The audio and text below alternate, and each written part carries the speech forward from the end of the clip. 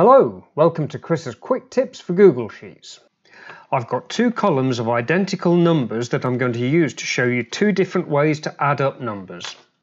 When you type equals into a cell, this tells the sheet you are going to enter a formula to calculate the value in the cell.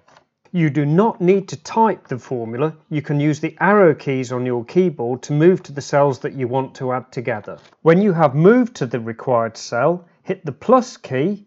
You can then use the arrow keys to move to the next cell that you want to include in the addition.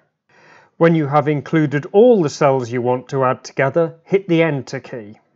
Google Sheets will then show the result in the cell. You can still see the formula in the formula bar.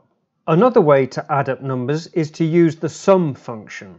Type equals to tell Google Sheet that you are going to enter a formula in the cell, then type sum, S-U-M, and open bracket. Google Sheet will now show you a useful tip window explaining what the function does and what information you have to enter in the brackets.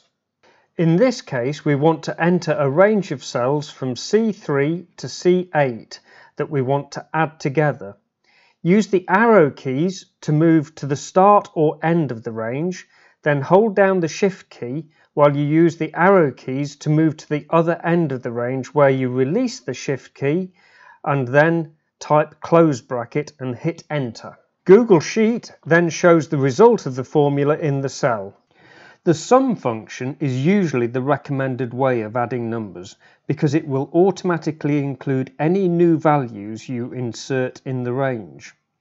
In the demonstration, you can see that if a row is inserted, it is not included in the simple addition of items.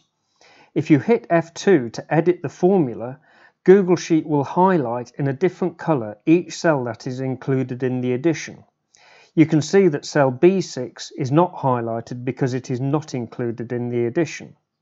If you hit F2 to see the range of cells included in the sum function, you can see that it automatically includes the new cell.